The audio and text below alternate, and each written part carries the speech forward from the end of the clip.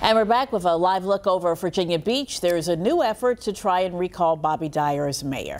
Latasha Holloway, who is running for mayor, filed a petition in court this morning. She's accusing Dyer of promoting toxic energy in the city. Tonight, Mayor Dyer is hitting back at the claims. Dana Smith spoke with both sides.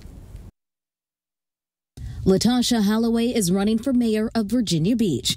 She said her petition to recall current mayor Bobby Dyer is an effort to rid the city of what she's calling toxic energy. The malfeasance that Mayor Dyer, the liar, has presented and promoted in the city of Virginia Beach. But Dyer says her claims are baseless. Believe me, I got a record I'm proud of.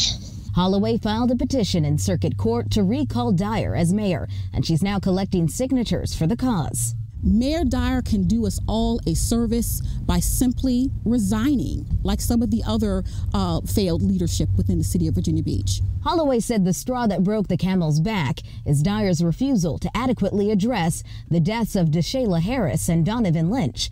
A Virginia Beach police officer shot and killed Lynch at the oceanfront in March.